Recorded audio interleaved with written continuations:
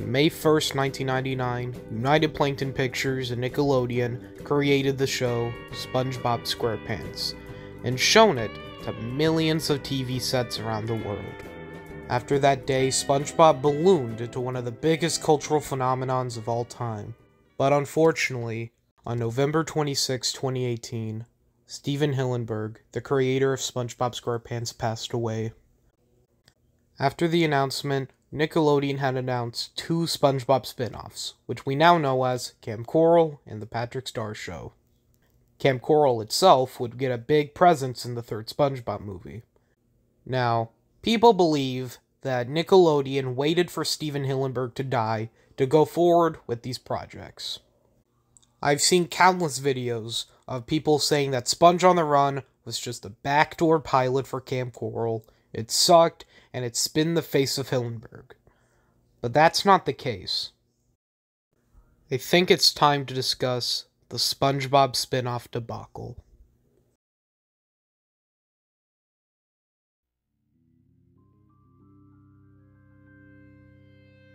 The $1 Billion Sketchbook, in my opinion, is a really important piece of SpongeBob media, as it explains the development of Sponge on the Run and Camp Coral as a whole. But besides that, this article also explains the development of SpongeBob as a whole, and Hillenburg's battle with ALS. I'll put a link to the article in the description below, and I highly encourage you to read it. It's a very fascinating read for any SpongeBob fan. But for right now, I think I'll read word for word what the article said. 2 years ago, with Steve beginning to fall ill, Karen Hillenburg called Tim Hill and asked him to work with Steve on developing the script for the 3rd SpongeBob SquarePants film. With Steve's health failing and the cartoon about to celebrate 2 decades, Hill initially recoiled at the pressure. The moment seemed to represent, "I didn't want to be the guy who screws this up," he told me. Steve had an idea for the plot, and over the course of a few meetings, Hill relented and wrote the treatment. One thing led to another, and Hill's now the director, which seems fitting.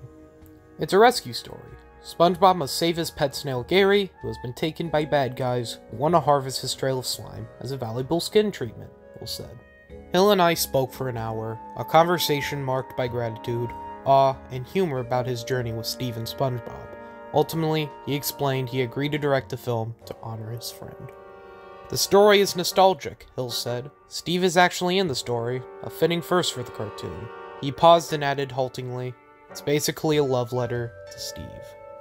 It's a sad story, but it does tell us that Hillenburg did know about Sponge on the Run and helped develop the story for the film. As for Camp Coral, there have been tweets and interviews where they directly say that Hillenburg was involved with the development of Camp Coral, but unfortunately wasn't able to see the final product. In the interview with Tom Kenny and Roger Bumpus, Tom Kenny even said that Hillenburg was a bit iffy with the CGI, but soon grown to like it when the producers showed off what it could do. Case in point, Hillenburg knew about Sponge on the Run and Camp Coral. The only spin-off Hillenburg did not know about was the Patrick Star Show, which was developed after he passed away, and the upcoming Sandy and Plankton films. You still don't have to like Camp Coral, you still don't have to like Sponge on the Run. Well, what about the interview he did where he said he didn't like spin-offs? Well, in that interview, he said that he didn't even see spin-offs happening, not that he didn't like the idea of them. Now, in the $1 Billion Sketchbook, they talk about going to the campfires a lot, the Baja Blast campfires.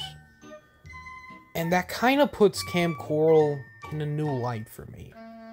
Because it makes me think that Camp Coral, in some way, is based on the campfires Hillenburg and his friends would have. Also, I saw Paul Tibbitt's tweet about Camp Coral, but in the Art of SpongeBob Q&A he talks about how he likes the current direction of the show and the Patrick Star Show, so yeah, take of that what you will. I've also seen some comments where people feel like the crew members are being forced to make these shows against their will. They're not. They can leave at any time. It's just a job. They could just leave. The last point I want to make is don't be dicks to the SpongeBob crew. Like, I get being mad at Nickelodeon, the mega corporation, because there's a lot of people upset over mega corporations. Like, I really couldn't care less if you hate Disney or whatever. Not my problem. But I do have a problem when you're just being mean to crew members who really don't have any control over the situation they're in. So, I'm just gonna say it up front, don't be dicks to the crew members, because they have no control over what Nick does to SpongeBob. And you being dicks to them isn't going to change what Nickelodeon does. So, yeah, be better people.